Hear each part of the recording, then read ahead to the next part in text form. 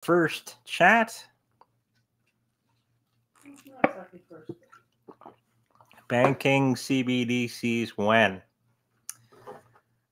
They keep saying 2 to 3 years. And if that is the case, they're going to be way, way too late. Okay. They keep saying they're going to be coming out soon, and I doubt it. Okay. I think it's going to be a case of too little, too late. And when it does come, people are already going to be going the other way at this rate. If they were trying to include CBDCs before the recession or before all hell breaks loose, it's way too late. Okay?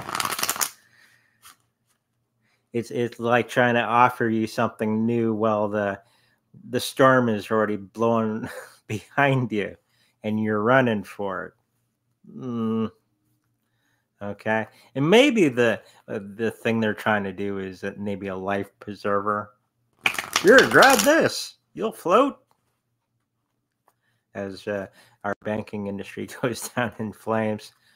Okay, well, let's have a quick look at that. When? I don't want them personally because they're going to be crap, but you're going to see them rush it out really quick. They're talking about it all the time. CBDCs. We're coming out with CBDCs, and every country is going to have a CBDC. And they're charging forward, right? That's them.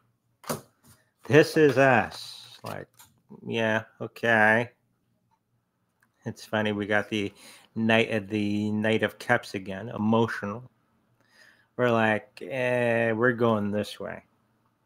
So a lot of people are kind of, they won't care as much because by the time they do bring out, like I was just saying, when they do finally come out with it, it's going to be a little too late for it at that moment. They are going to be coming out probably in the next year or so. We got the Hermit, so some wisdom comes from behind the scenes and starts giving the proper advice to the people. Okay, and I think it's related to a banking individual who's a good guy for once, and he's going to be talking about CBDCs going forward. But if they're trying to implement them now, I think it's a little too too late. But they will try as a last-ditch effort to protect themselves.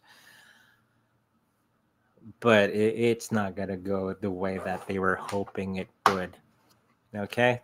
I believe, I'm just getting the feeling that they are in panic mode. Okay? So they're just going to be throwing things at everybody, seeing what sticks. Okay?